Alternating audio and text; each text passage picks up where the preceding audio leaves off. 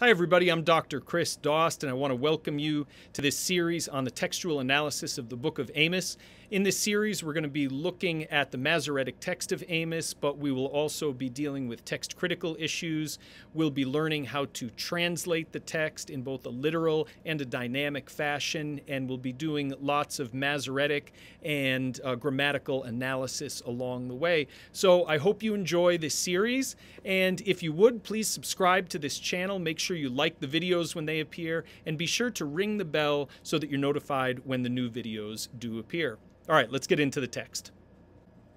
All right, Amos 1:1 says, Divrei Amos asher haya van nokedim mittekoa asher chaza al Yisrael bimei Uzziah melech Yehuda uvimei Yorvam ben Yoash melech Yisrael shnatayim lifnei hara'ash. And slowly, Divrei Amos asher haya van nokedim mittekoa asher chaza al Yisrael bimei Uzziah melech Yehuda uvimei Yerovam ben Yoash melech Yisrael shnatayim lifnei hara'ash. The first word of the text, divrei, is a masculine plural construct form meaning the words of, the words of. And so together it is divrei Amos, divrei Amos. The words of Amos. It's been pointed out that this word can also mean the affairs of. The words of Amos or the affairs of Amos, or perhaps it's a double entendre because prophetic literature in the Hebrew Bible generally includes not only the speeches of a prophet, but also some biographical information. There are stories and episodes that are included. This is true in Isaiah 36 to 39, for instance. Even Isaiah 7, the Emmanuel passage, is what you may call a biographical passage. And Amos 7 also contains some biographical material. Jeremiah is loaded with it, Ezekiel is loaded with it, and so on. So it's perfectly reasonable to translate this as the words and affairs of Amos, but this is traditionally translated as the words of Amos. So for those of you who are not familiar with the cantillation system, the cantillation marks, or what some people may refer to as the accent marks, are broken up into two categories, that is disjunctive and conjunctive. So you can see here in the electronic version of BHQ that they list the disjunctive accents first, and then as you scroll down, you will see the conjunctive accents.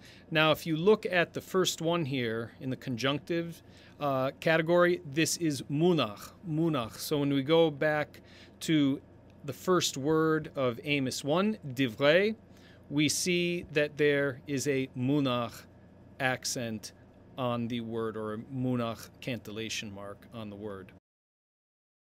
This is a conjunctive accent, which means it's tying this word to the word that follows. So you'll notice on the second word, Amos, which means Amos, that's his name, the cantillation mark there looks like a schwa, but one that's written above the word. When you go back to BHQ and you look in the disjunctive accents column, you will see that this accent, or this cantillation mark, is just down a few there, and it is the zakef katan, zakef katan. So this is a disjunctive accent, which, for our sake, serves to close off a group of words. And so it's very common in the Hebrew Bible when we have a construct phrase, divrei Amos, the words of Amos, let's say, that you will find a conjunctive accent on the first word and a disjunctive accent on the second.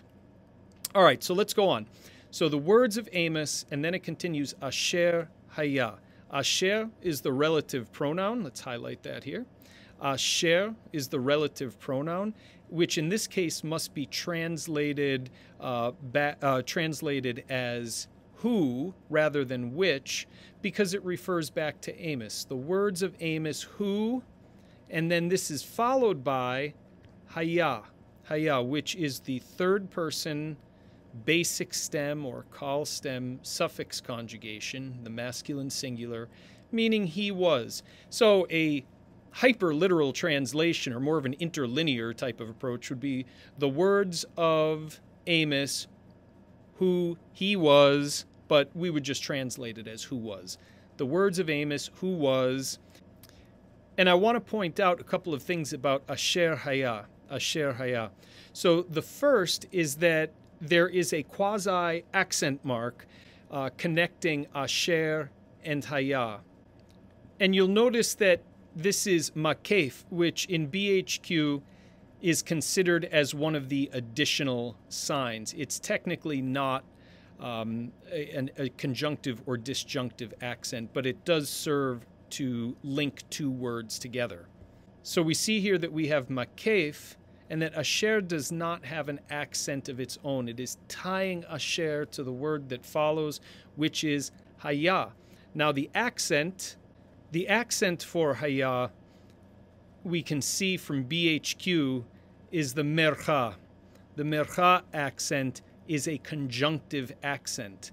So Asher Haya is conjunctive, which means these words are tied to something. And so we look at what follows, and the next word is van nokdim,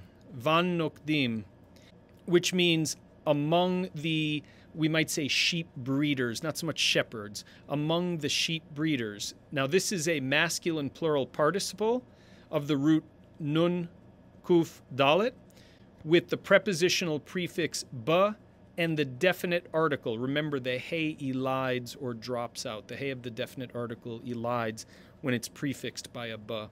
So van nokdim. And now the accent for van nokdim, as we will see in BHQ, is the tifcha accent. Tifcha accent, which, if we scroll up, we see that that is a disjunctive accent.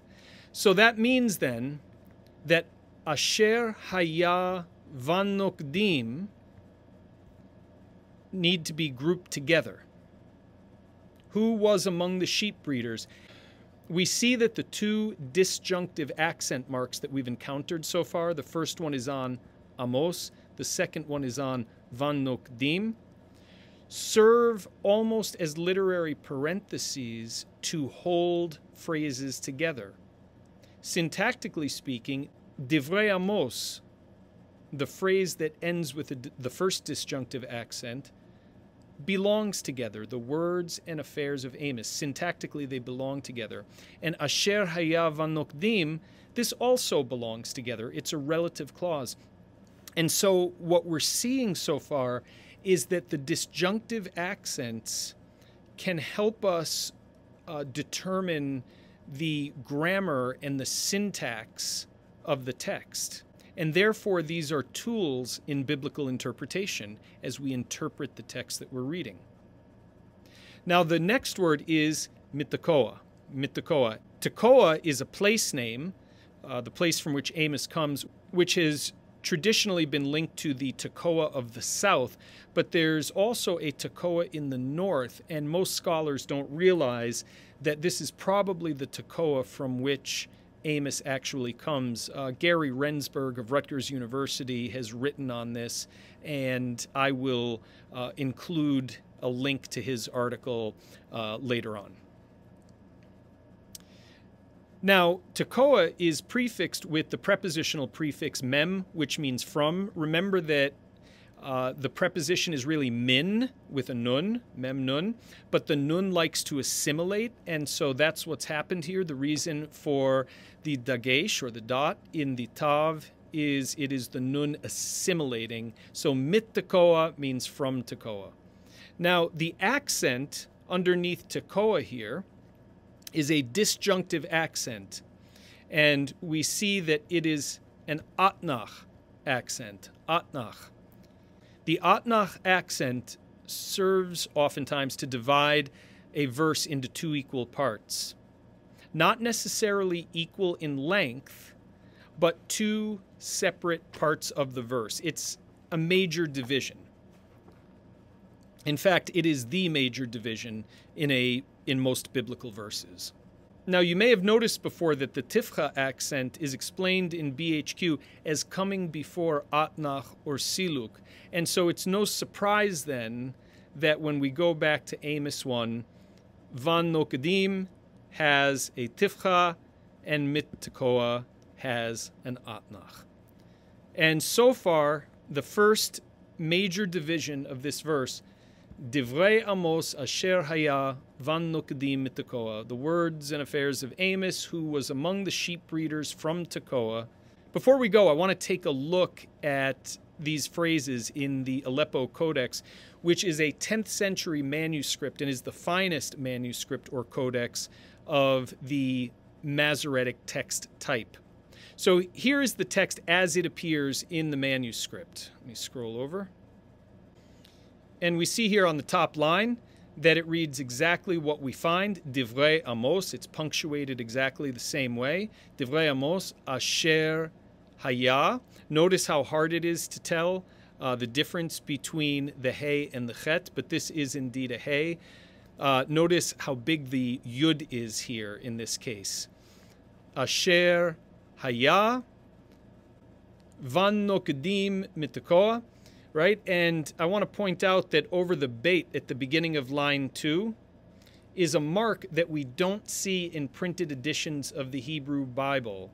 This is the Rafeh mark, which is a mark that indicates that the Beged Kefet letters are to be pronounced with their softer or their spirantized pronunciation. Now, in addition to that, over the kuf in Nokdim, Van Nokdim, we see a circillus or a circle. There are actually two circilli in this line. It may appear to you initially that there are three, but the third mark, which is above the resh in Asher, I'll zoom in on that, is actually a conjunctive accent that looks very similar to the circillus. And so we have two circilli, one over the kuf in Van Nokdim and one over the tav in mit tekoa. These correspond to the Masoretic notations, what we call the Masorah Parva notes in the margin.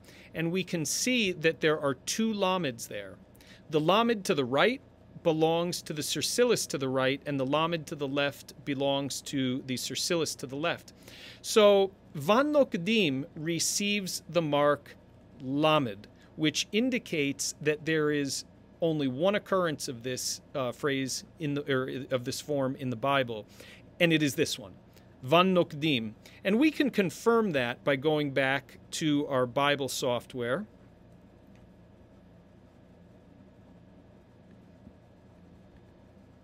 And if we do a search for Van Nokdim and we look for the inflected form, we see that the only one to show up is Amos 1:1. Okay, so the Masoretes are telling us in the Aleppo Codex here, in the Masorah Parva, that this form occurs only one time. Okay, the second form, mit tekoa, also occurs only once. And so let's go check that against our Bible software. Let's check this against our Bible software, mit tekoa. We're going to search for the inflected form here, and indeed it only occurs in the book of Amos. Now, as we go through our series of analyzing the Hebrew text of Amos, we're going to be looking at the Aleppo Codex to see what's actually there in the manuscript and compare it with the Biblia Hebraica Quinta and Biblia Hebraica Stuttgartensia texts, and we'll also look at the Dead Sea Scrolls as well. Now, when we go over to the Dead Sea Scrolls, we see that there is no material actually attested from Amos 1:1 in any of the Dead Sea Scrolls. So we're not going to be able to compare the Masoretic text with the Dead Sea Scrolls until we get to Amos 1:2. So we're going to table that discussion for later. Thanks for joining me today for this lesson on the Hebrew text of Amos. If you enjoyed this video, please be sure to subscribe to the channel and ring the bell to be notified when videos like this appear in the future. Take care, everybody.